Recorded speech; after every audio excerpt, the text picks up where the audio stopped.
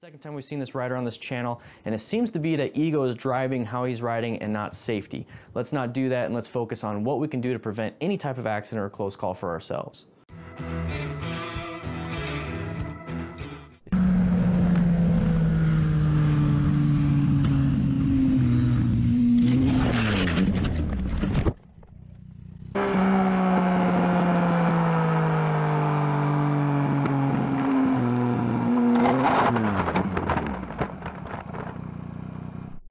Hell, man. Fucking hell, man.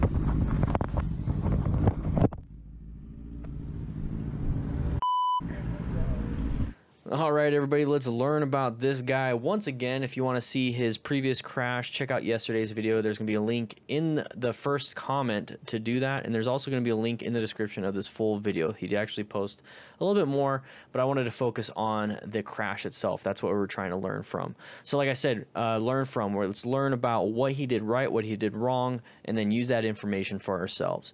So first, he's doing really well with the speed. He's going 20 kilometers an hour. I'm just kidding, guys. If you're going to be posting this type of stuff on the internet, you have to know that somebody's going to assume that you're speeding, and that's what we're going to do here. We're assuming that he's speeding. He's not going 20 kilometers an hour, and he's going to be taking really sharp turns that are blind at a high rate of speed, and it's not good. He's also not wearing any gear. Now, that is our insurance policy for our body, is that we're going to scrape up that gear if we crash. That way we don't scrape up our skin. So remember, everybody, ATGAT, all the gear, all the time. Also, ego, you're going to see in his full video that he's actually riding with a few buddies here, and he's in the lead.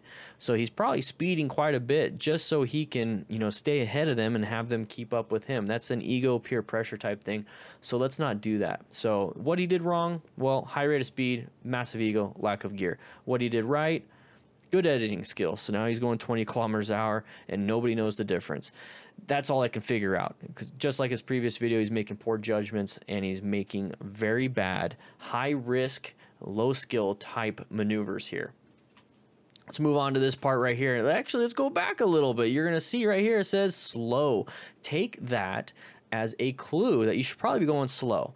He also is going to go to a very sharp turn, like I said, blind turn, and he's going to go a little bit wide and low side. So he's going to move around and hurt himself. It's really cool that he has a second camera. So like I said, his editing skills are really good. And he's going to slide and he's going to crash. And I want you to take a look at his arm. So this is the importance of having gear. I'm going to pause it right on that spot right there. Let's see if I can move it.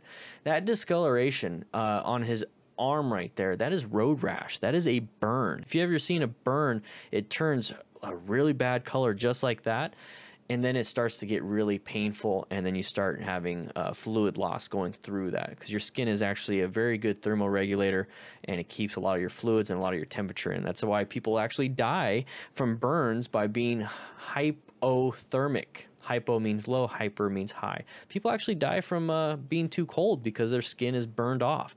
So that is another thing for another day. We could talk about medical side stuff a lot later. But right here, that is where armor and abrasion resistant material is on your gear. It's there for a reason. It's designed to be on the outside for a reason, because that more than likely that is where we're going to slide.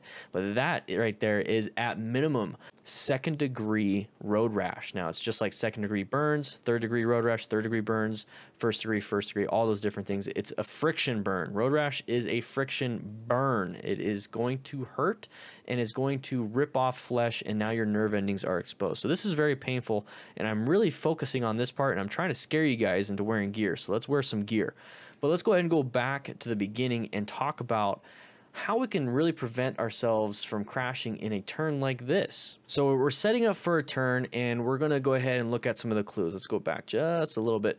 That sign right there is going to let you know, hey, it's a sharp right turn, and then we have something in the road that says slow down. We don't have a massive escape route to the left, and our escape route to the right is oncoming traffic. Okay, you see the curb right there? That's going to cause an issue for any type of escaping. If we're going too fast in this curve, especially with those chevrons indicating, hey, it's a sharp curve and we don't have a good line of sight here.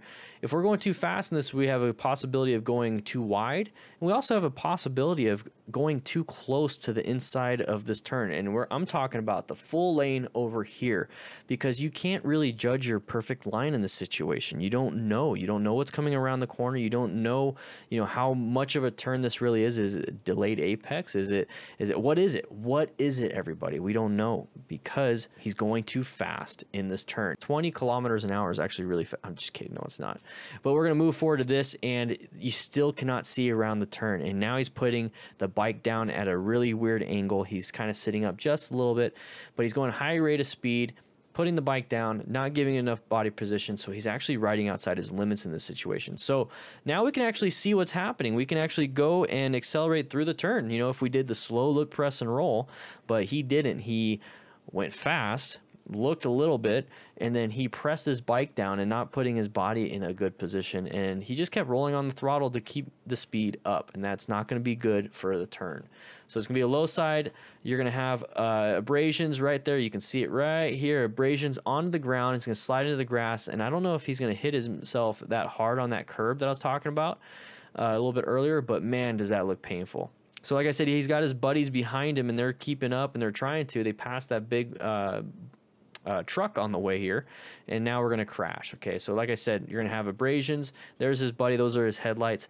And look at this turn. You can't even see anything going left on this turn. Imagine trying to turn left on here. It's got the blind turn going on. So let's watch out for that. There's the massive abrasions, and that's not good. So guys, what can we learn from this? High rate of speed is going to be playing a huge factor in this. Same thing with ego, trying to keep yourself in front of your buddies when you are supposed to be paying attention to safety.